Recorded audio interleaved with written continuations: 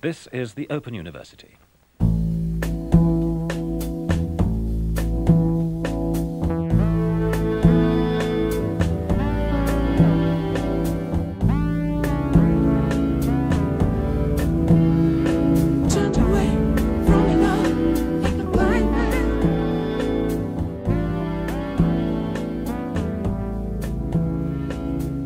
Welcome back to the Open University. Here I am in Paris and the sun is setting. It's beautiful. And every day, it's beautiful here in Paris. And I traipse around being a flaneur, looking at culture. And I like to talk about culture. It might not get huge ratings here on YouTube, but I think it's kind of useful. It's useful for me, just if nothing else, to Google some of the things I'm photographing.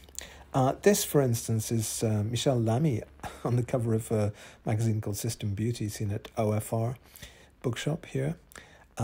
Quite scary image, but also very interesting counterpoint to the Madonna kind of plastic surgery scandals recently. This is what you look like when you haven't had plastic surgery when you're about that age. Actually, I think she's in her 70s, Michelle Lamy. She's the partner of Rick Owens, the fashion designer. Is a little bit overvalued by Parisian fashionistas with his all-black outfits. He's an interesting guy. I find his interviews very interesting, but I don't like his fashion very much. He lives in an all-black house, of course. Come Stai, this is Gaetano Pesce, who does design and art for, in this case, Bottega Veneta. Come stai, of course, means how are you doing in Italian. And all these, there's lots of different covers of this. It looks like just something spilled on the cover of the book, but in a very aesthetically pleasing way. These cassettes, by the way, are from an exhibition at Yvonne Lambert of Coco Capitan, who is a Spanish artist and fashion photographer based in London. And she had a big show at Dalim Seoul in 2018. There is actually, talking of cassettes, going to be a release on cassette of the Momus Vivid album from 2020, my COVID album. It's going to be the first release of Utopia Unearthed Records, which is based in Nashville, Tennessee. It's going to be a cassette of Vivid. This is me. My friend Babis came to visit, my Greek friend from university, and this is me sporting a present he brought me from Athens. There is a museum in Athens called the Momus Museum, the Museum Alex Milona, who is a female modernist and a pioneer of modernism in Greece. Whenever people call themselves Momus, they're kind of my rivals because I don't want there to be too many Momuses cluttering up the world. But of course, I named myself after a god who is not trademarked. So I'm happy to use this bag, although I haven't used it yet. This is Le Bon Marché.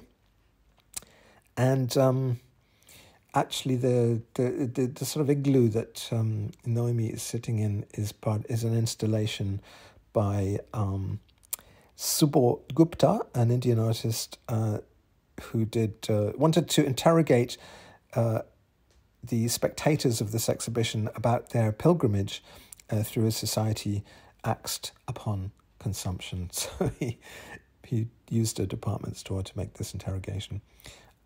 They had a Philip Catherine exhibition before at the end of last year in this same space. That's the outside of the igloo there. And this is my image of Le Bon Marché. There's actually an exhibition coming to Tokyo, which is also a book, which was here in Paris. I saw it here in Paris. It's coming to Tokyo soon.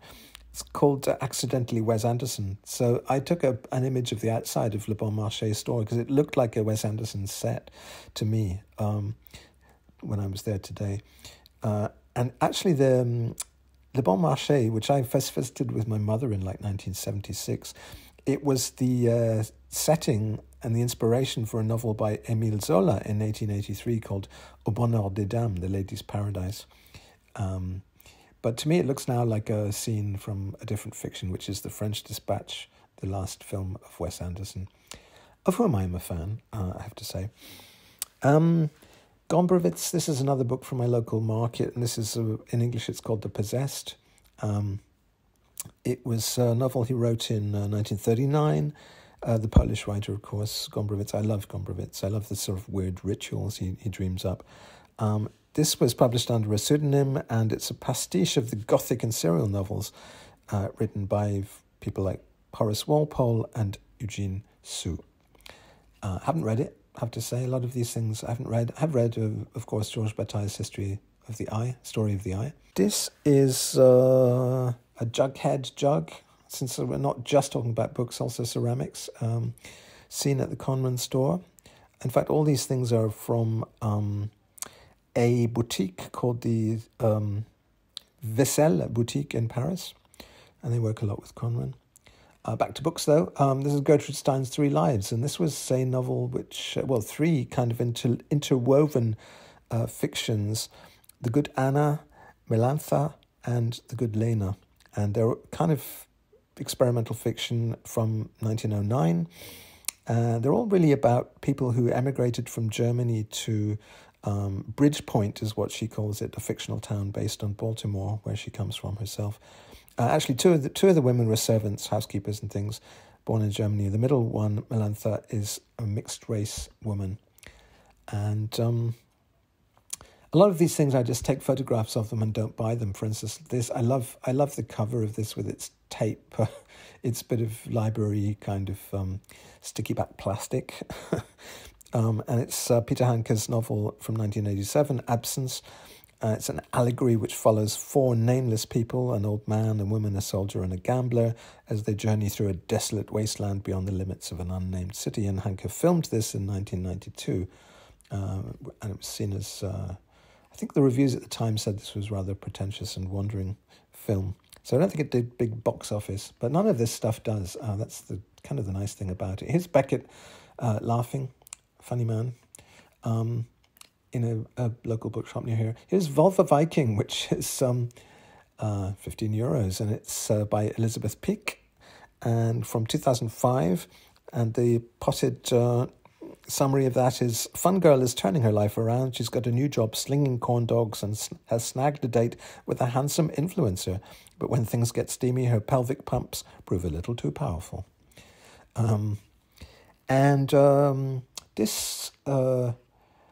This was a present from our friend Sikong Geisha, Momus Geisha Coffee from Panama. Haven't tried it yet, haven't drunk it yet, because it was very, very expensive. I'm almost scared to crush the beans and drink it. But it's agroforest cultivated, and it won the World Brewers Cup 5 times, this coffee. It's a natural marvel with delicate floral overtones, it says here on their page. Momus, again, another Momus, a coffee company. The Museum des Arts Décoratifs here in Paris was having a big exhibition about 80s design, which was really interesting for me, quite resonant. This was a secondary exhibition. Etienne Robial, who is a graphic designer for Canal Plus and M6 TV networks. This is his some of his slide rules and things, his drawing tools. And he also did some magazine designs for Metal Hurlant magazine, Télérama, and Les Inrecuptibles, which is used to be the main rock magazine here, but then it kind of went more mainstream culture.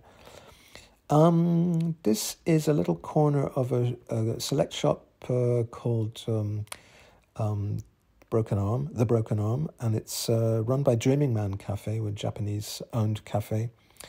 And that's a nice place, a sunny terrace to sit on, sort of boxes, plywood boxes outside on a sunny afternoon. This is a sort of Cliff's Notes version of Racine's Andromaque. I like the way these things are customized by bored pupils. And this one, the original play of Andromaque is a verse tragedy in 5 acts written in 1667. And the plot is: Orestes loves Hermione, who loves Pyrrhus, who loves Andromache, who loves Hector, who is dead. There you go. You don't have to see the play now. This is a special of a literary magazine called L'Arc, and it was from 1974. This number 56, and it's about Bart. Bart, at that point, had just 6 years to live because he was hit and killed by a laundry van in 1980 at the age of 64. It actually took him 1 month to die of his chest injuries, which is reason enough to ban all vehicles from central Paris, which I think Anne Hidalgo, the mayor, is trying to do very slowly, but much too slowly. And Barthes Mythologies, which is a fantastic collection of essays about consumer craziness, he actually compared, it has an essay in there comparing the new Citroën, I think it was the Diane, to a medieval cathedral. And we'll come back to Barthes a bit later in this narrative. He pops up again. This is me eating a Japanese sandwich, a sando, as it's called in Japan, egg sandwich and a tuna sandwich in a place called Benshi, which is excellent. A new kind of Japanese jazz cafe run by this very dapper man who's also a style consultant, a Japanese style consultant. And it's Benshi can be found in the 50 Rue du Cherche Midi in the Sèvres Babylone area of Paris. And more little weird indie places. This is a magazine shop called Cahiers Central, which also does coffee, just espresso, I think. It's at 12 Rue La CPD. And for 20 euros a month, they offer you a sort of subscription service where you can select a different independent magazine each month and they'll mail it to you. I haven't actually done that, but I kind of like the idea that they choose. It really is a select shop in the sense that they select for you. This is a Nathalie Sarraute book from 1968 called Between Life and Death. It's about a writer who's the central character, and she's trapped between the social death of seclusion required by the act of writing and the quest for approval by the living, the ones who surround her, read her works and judge them.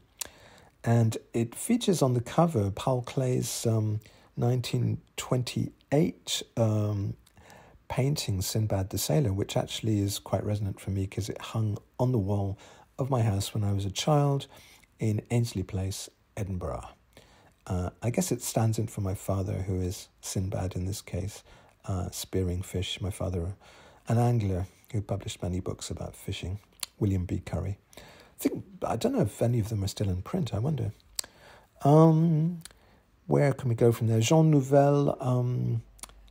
This is a view from Montmartre, from the Sacré-Cœur, the steps in front of Sacré-Cœur, and you can see East Paris really developing. This is a new tower, two new towers actually, the duo towers designed by Jean Nouvel and inaugurated in 2022. They're near the Mitterrand Library.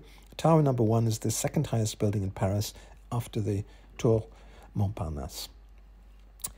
And this is an exhibition at the Gallery Continua, which is a very multinational gallery. It's got branches all over the world, including in Dubai and Beijing. And this is the Paris branch, and it's showing Moataz Nazar exhibition. He's a 61-year-old Egyptian painter, sculptor, multimedia artist, and self-proclaimed cultural activist. And this is a coffee shop in Montmartre. I took a day trip with Naomi to Montmartre, where I used to live in the 90s, in my 30s. This is a place called Clove, which I'd recommend. It's very good coffee.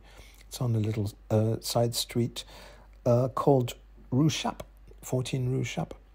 And while I was up there, I took the time to pose in front of my old flat. Let's see if I can point out. Yeah, I used to live, these two windows were my windows, basically right next to the Sacré-Cœur. And let me see. This is a bit of sort of espionage because Denis Lavant, the actor who's he plays the lead character, stand-in for Léos Carax in the first two films by Léos Carax, and he obviously lives really close to where I'm living in Paris. So I see him a lot at this market, always sifting through the books. He's actually appearing currently in Beckett's Endgame in a theatre in Montmartre, since we're talking about Montmartre. You see how much material I've got to get through in this. Oh, well, we'll come back to Denis Lavant and my birthday. Oh my God, where are we? There he is. Okay, there's Denis Lavant.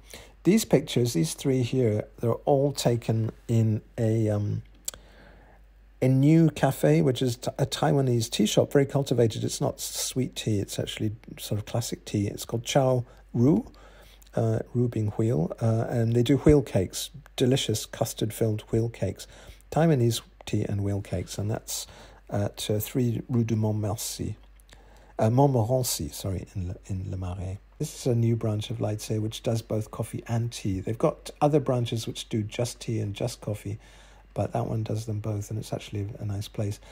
Paris d'Abang is another of these places. Here's Noemi at Paris d'Abang, which is, I think it's run by the same people as Place 82 Cafe, a Korean bingsu and tea, and that's at 6 Rue de la Folie Méricourt in the 11th arrondissement. And this is a really nice bookshop we just discovered called Librairie Sans Titre, a bookshop without a name. And it actually has... Well, this is something, I think it's by Eviter. It looks like the artwork of Eviter. I'm not entirely sure. They've got such a select kind of an interesting selection of books. For instance, Les Darons. This is The Moms, I think is the English title, by Yongcho Ma, who's born in 1982. And it's about some kind of 50-something Azumas, Korean mothers, based on actually the artist's own mother. He gave her a notebook and asked her to keep just notes of what her life was about. And so this is really about a mother of 3 children who's now single and employed in a cleaning company. She's got a lazy son, a mafioso boss who's anti-unions, a womanizing alcoholic lover, and it's an anthology of toxic and hopeless characters. His next novel was called Artist and was twice as long and looked at sort of toxic masculinity in Korea. But really great selection of books in this place. There's Notes on Evil by Stephen Warwick, surveys examples from cinema, music and politics, and looks at the mechanisms by which societies construct enemies in a collective bid to expel their problems, inverted commas. So it's about scapegoating, essentially. This is a book about the art school system in France in the 60s, which I keep seeing on these tables, the secondhand tables. Here, as you can see, we've got Yayoi Kusama. This is an animatronic, a robot version of Yayoi Kusama, who's the world's most successful female artist. Although Yoko Ono might dispute that, perhaps. And she's taken over Vuitton. And everything's this kind of schizophrenic polka dot pattern. This is me photobombing Denis Lavant again. We see him. We recognise his cap. We can see him from our flat window. There's Denis' cap, bobbing about like a buoy on the sea. But it's a sea of fantastic literature. So this is a... let's see. This is a hen basket in a shop called Petit Pont, which is mostly children's design stuff. I actually sleep under a duvet from Petit Pont. And these baskets were sort of popularized in the 60s by Brigitte Bardot, but they're old Scottish baskets, and they were used to carry broody hens from croft to croft, apparently. Here's a book I wish I'd bought, actually. This is Not a Novel and Other Novels by David Markson. David Markson was a postmodern experimental novelist who died in 2010. And many of his books feature literary and artistic anecdotes listed in non-linear, discontinuous and collage-like assemblages. After being in Spain, where it was pretty warm, it's like 15 to 20 degrees, we're back into quite a cold, windy and wintry, but very sunny Paris now. It's been, for the second half of February, it's been rather chilly, especially with the wind factor. This is a kind of... co-working cafe called Nomad, which we sometimes go to as well. You basically have to take laptops when you go there.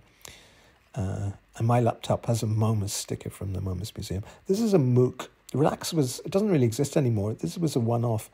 Because Japanese magazines, when they go out of business, they keep the title and they sell it to advertisers and call it a MOOC. So this was Relax, which was a magazine house publication, which I actually contributed to in 2002. I think they bought 4 pages of my photographs of Tokyo for an astronomical sum. No wonder they went out of business. And I really kind of traveled with them because their office was in Nakameguro when I lived in Nakameguro, etc., etc. So anyway, it was nice to see that in Chukudo, which is the Japanese bookshop in Paris. This is a graphic novel by a Taiwanese, again, artist Li Chin Lin. It's called Formosa, which is the old name for Taiwan, of course. She was born in 1973 in rural Taiwan, but she's lived in France for the last decade, and this is really the story of her. As you can see, she's being stifled by militaristic types, the story of her upbringing in Taiwan.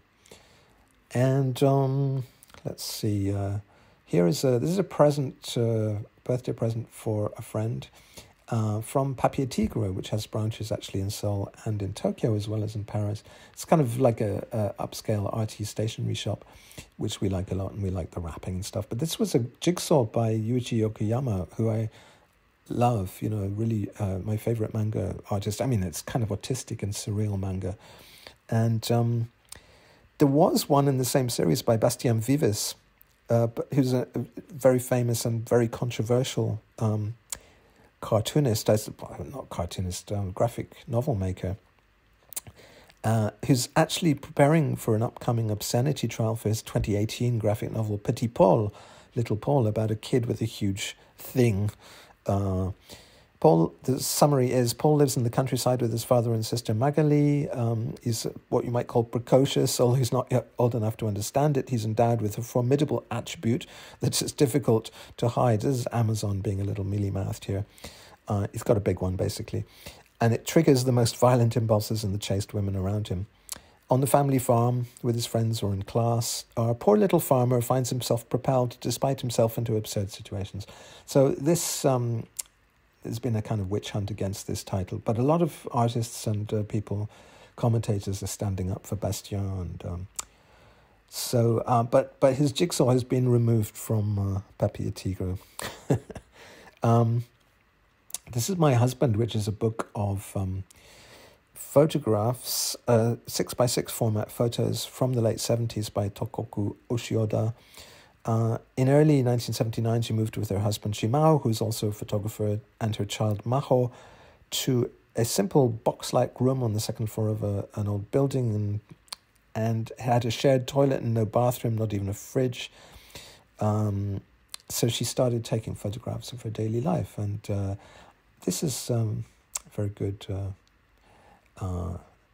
book. And this is... I like floors, as you can see. This is a floor in a new branch of The Coffee, which is a cafe chain with extremely minimalist values. I think this was hidden under, when it was a buggy, a pram shop, before it was a cafe, and before that it was a plant shop. And in each case they had these horrible kind of fake wooden boards covering this ceramic floor. Another ceramic floor up here, this is in Le Peloton, which is a cycling cafe in Le Marais, which I go to occasionally. This is Kawabata's novel, bought on the market again. It's 1,000 Cranes. It's about sex, suicide, and banging your dead father's mistresses. Ugly passions seethe beneath an exquisitely perfect aesthetic surface. And this is me in a bakery called Liberté, near the Gare de l'Est, wearing a lot of clothes from Relique, I guess. Actually from Humana in Spain. That's a Relique sweater. This one, which that's my current favourite sweater. You can't really see it there, but it's a 70s sweater. And let's see, this is getting back to, I said we would get back to Roland Barthes. This is, where is it? Robert Longo. Oh, here it is. A Robert Longo photograph for this version of Thomas Clark's book of short stories, The Man Who Killed Roland Barthes. And this is kind of interesting. He published this collection about violent celebrity deaths, and they used this photograph, untitled Eric, from the series of Robert Longo's. It's actually not a photograph, it's actually a charcoal and graphite on paper drawing. It looks like a photograph, though, and it's from a series called Men in the Cities, 1979 to 83. 79, the exact year when Bowie released Lodger, with a very similar scenography, a very similar pose on the cover. And Bowie actually mentioned Robert Longo because Longo also made the cover for Glenn Branca's 1981 album, The Ascension. And in 2003, Bowie told Vanity Fair magazine in an interview that Ascension, this cover by Longo, was the best cover art of the 80s and beyond, some would say. Bowie's own words there. So I think he was sort of giving himself a backhanded compliment. I don't know who copied who. The Lodger cover, of course, is a photograph by Duffy in a design and concept by Derek Boshier, the British artist. The Thoughts of Goethe, this is the wreckage of the sinking of the Titanic by Hans Magnus Enzensberger, the German poet. It's a 1978 epic poem about the listing and killing of the West, pointing more and more hoses, says Enzensberger, at the advancing fiery lava, and thus postponing, not forever perhaps, but for the time being at least, the decline of Western civilization. Open University.